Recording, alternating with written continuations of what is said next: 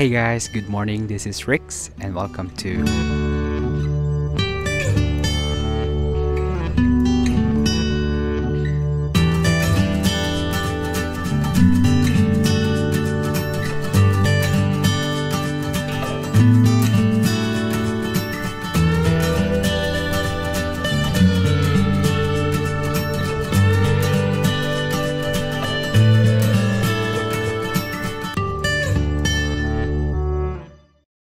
Hi guys, nandito tayo sa feeling ko ito yung harapan kasi yung malapit sa hotel natin, yung likod ng Kyoto station. But now, this is the front part and it's really big. Pakita ko sa inyo guys. Yan. This is Kyoto station. Actually, para siyang airport dito guys. Mas maganda pa siya kaysa sa kasi ang laki niya. Pakita ko sa inyo pa.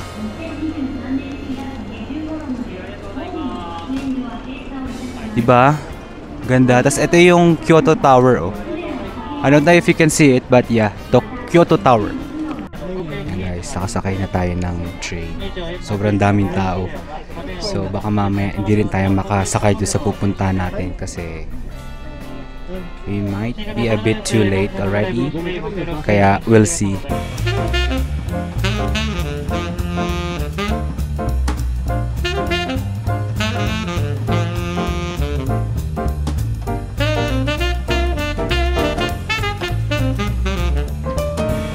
Tignan nyo yung view dito guys, super provincial na, like, wow.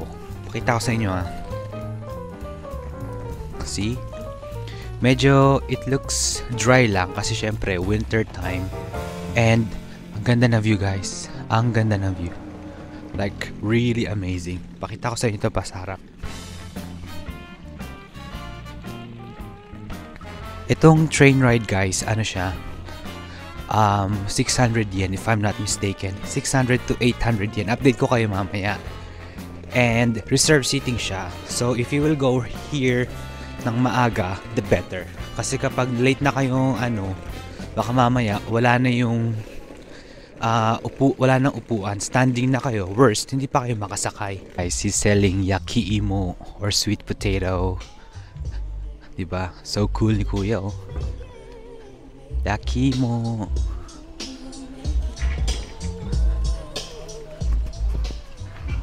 Kabili na tayo ng ticket, no? Pa Saga Arashiyama, and yung next departure time is at 12:30. At yung ticket for adults is 880 yen. And for kids is 440 yen. Nandito na tayo sa train platform. And yeah, ito yung view. Ganda, diba? So habang nag-aantay tayo ng ating flight ng train for the 12:30 train, we bought kamote. Itong kamote na to guys, guess how much? It's 400 yen. Sobrang mahal for a kamote like this. Kaya we'll see. Sabi nung nagbebenta, sabi niya he's selling two kinds of kamote daw. One is sweet and then the other one is delicious. Like, okay, I don't understand what that means. Magkaiba yung sweet tsaka yung delicious na So tikman na natin. Pinili ko yung delicious. Let's eat. Delicious nga guys. I think this one guys is better than the one I'm buying sa supermarket, no? Especially every start ng fall, ng autumn. Diba ang daming tinda ng mga yakiimo sa supermarket here. I think this one really is good.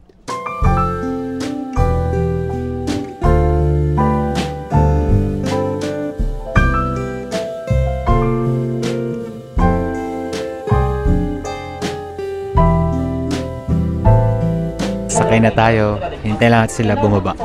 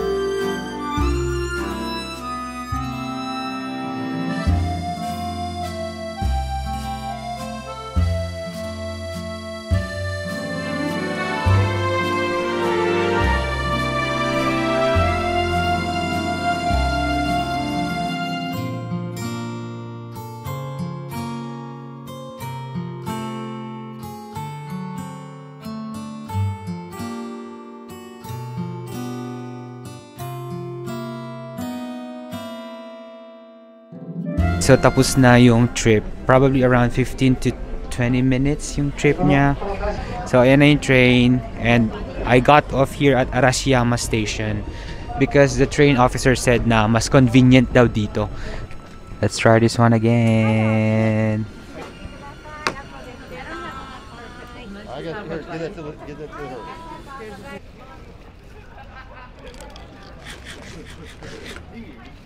Maalat siya na malinamnam at maasim. Parang siyang pickled cucumber, I guess. I don't know. We're here at Fushimi Inari Taisha. And now let's check what we can see here. So if you're ready, let's go. Ito na yung entrance ng Fushimi Inari Taisha. And this is just right in front of the station. So ito yung Inari Station. And then ayan lang, tapat na tapat lang siya.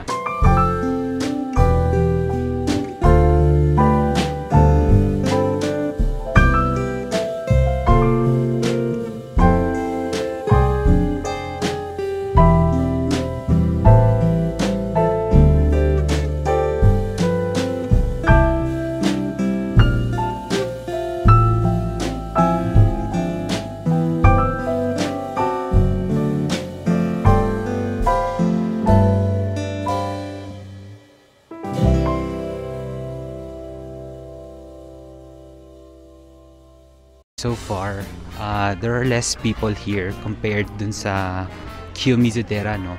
Ang daming mga sake dito sa likuran natin, pati mga bottles din, no? Ang dami. So we'll see. Last year, guys, mas marami yung nakabalandra dito. Ngayon, konti lang eh. Last time, akala mo talaga meron silang Christmas raffle talaga dito. Pero ngayon, konti lang oh.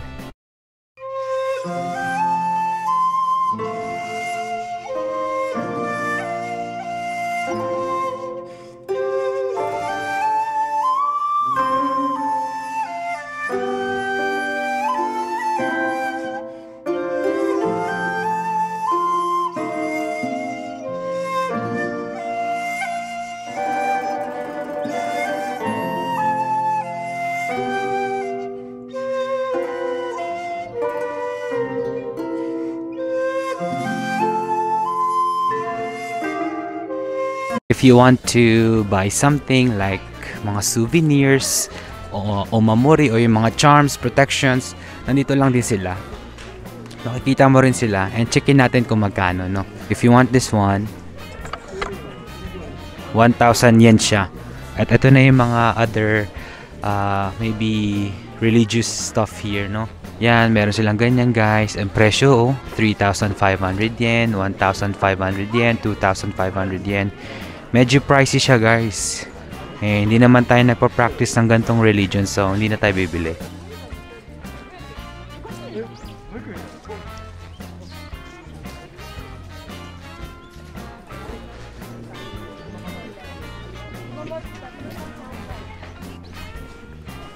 Yan na guys. So, for sure guys, yung mga friends nyo or kamag-anak nyo or ikaw na nakapunta na dito sa Kyoto, no, lagi sila may picture dito. Yan. Senbon Tori. So, Senbon Tori means 1,000 Tori gates. At ayan yung makikita natin mamaya.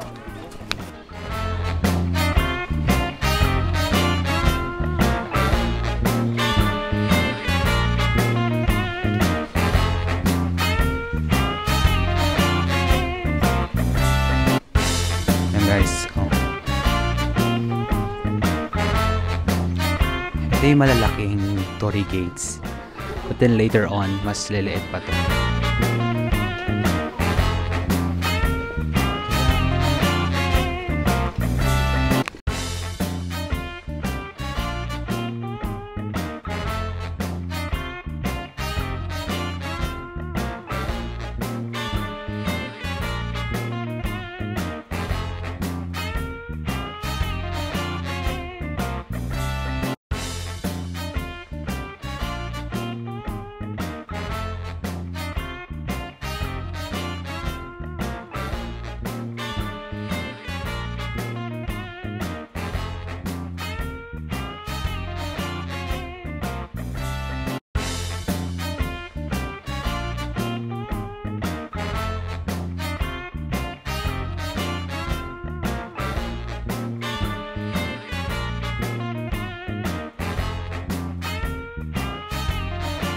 pagkalagpas nyo dun sa mga Torii gates, merong mga souvenir stores here. So, yan o.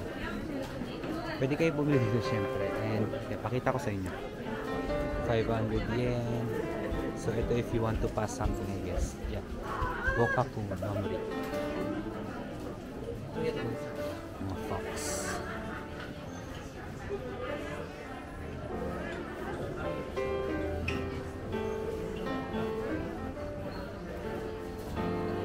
Hindi kalakihan tong Fushimi Inari Taisha, guys. Unlike Kiyomizu Dera, mas malaki yun. Pero ito kasi, if you want to climb the mountain, Mount Inari, pwede rin. But I think it will take you around 1 to 2 hours. I'm not sure. But may mapa sila dito. Yung peak is Ichino Mine. Guys, that ends our Tokyo trip because tomorrow we're gonna go to Osaka.